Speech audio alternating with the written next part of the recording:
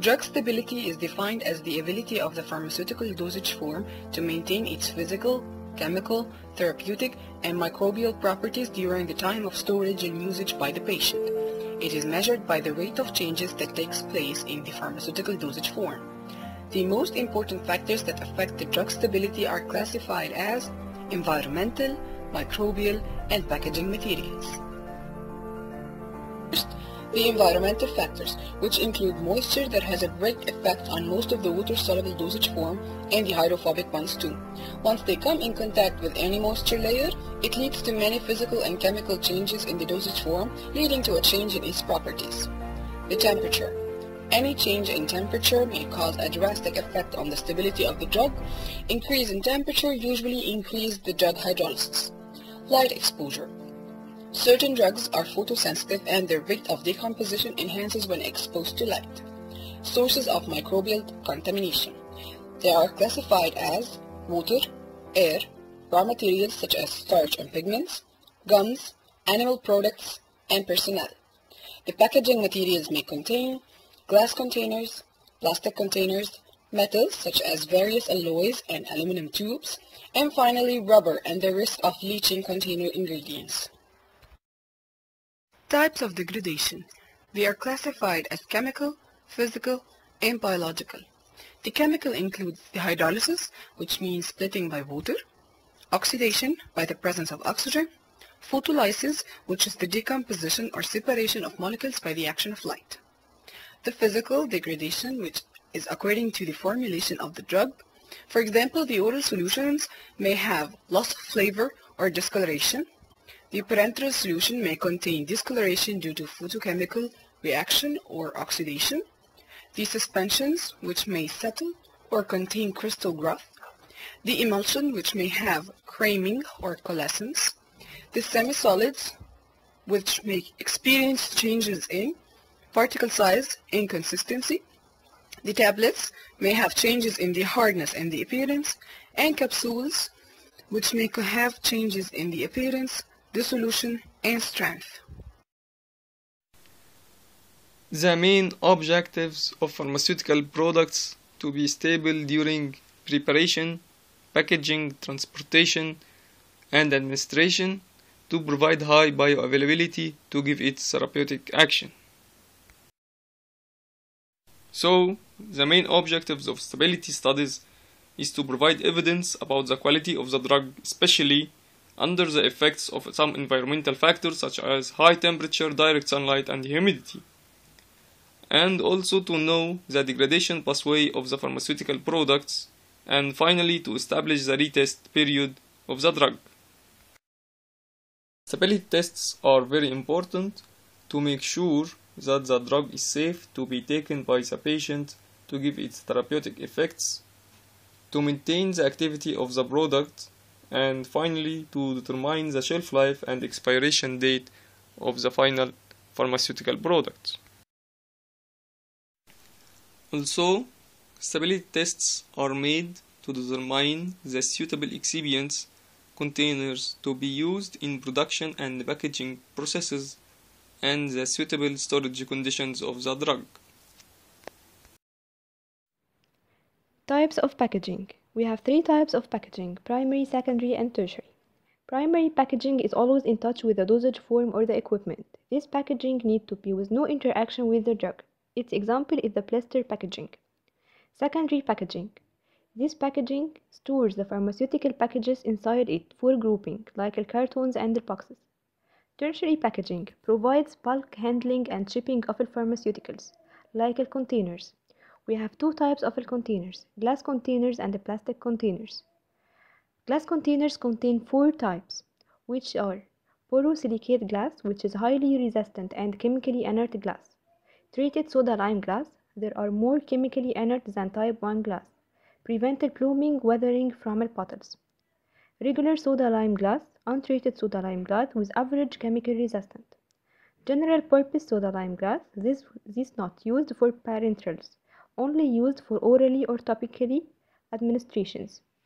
In plastic containers, we have polyethylene, which provide good barrier against moisture; polypropylene, It has high melting point, making it suitable for boilable packages. Polyvinyl chloride can be produced with crystal clear clarity. Polystyrene, it's rigid and crystal clear plastic, not helpful for liquid products. Polyamide, which is called also nylon, provides resistance to a wide range of acids and alkali. Polycarbonate has an ability to be sterilized frequently.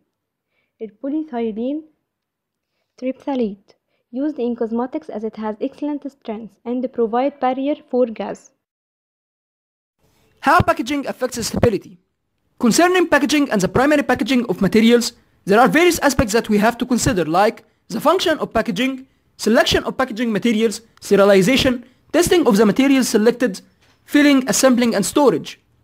Primary packaging materials came in various forms and are made of various materials, like ampoules, strips, vials, bottles, and tubes. But how can we make a proper choice of the packaging material?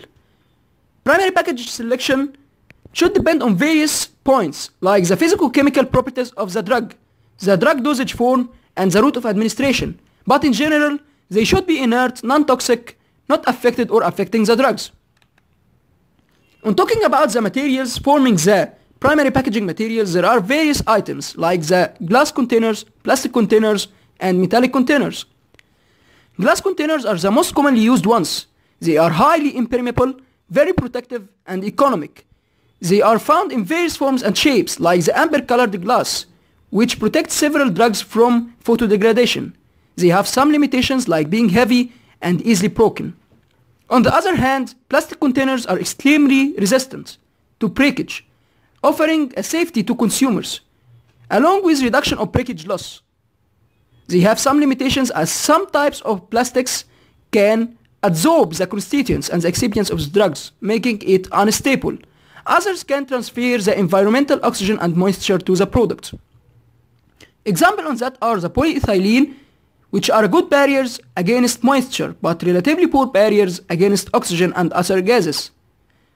Polypropylene polymers has good resistance to all types of chemicals, with a high melting points, allowing it to be used in the sterilizable products. Metallic containers, like various alloys, lead, aluminium, and tin, which is the most inert and most expensive one, are used in making creams, ointments, and emulsion tubes.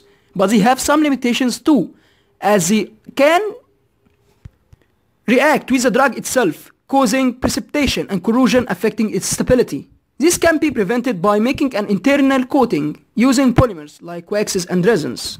In conclusion, packaging is the most important component for various drug formulations in the pharmaceutical industry, and packaging of pharmaceutical dosage forms has close relationship between a pharmaceutical preparation and its package concern to the drug stability and safety.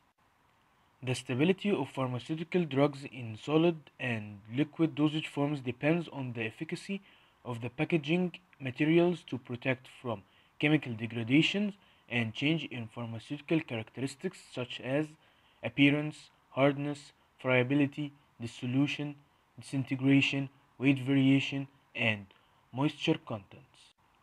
Glass, plastics, metal, and paper are the most commonly used packaging materials in pharmaceutical industries. The selection of packaging material to pack pharmaceutical dosage forms are made on the basis of its efficacy and performance characteristics to preserve the quality, potency, and safety of the pharmaceutical products.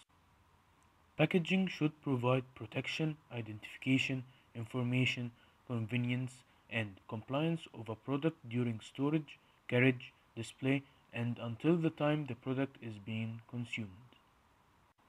It has been observed that degradation of the drug resulting in undesirable physical and chemical changes along with some toxic effects which may be highly hazardous to the patients. So the material selected for packing pharmaceutical drugs must be inert, protective from environmental conditions, not import to the product's taste or odor, non-toxic, approved by the FDA, and should be adaptable to commonly employed high-speed packaging equipment.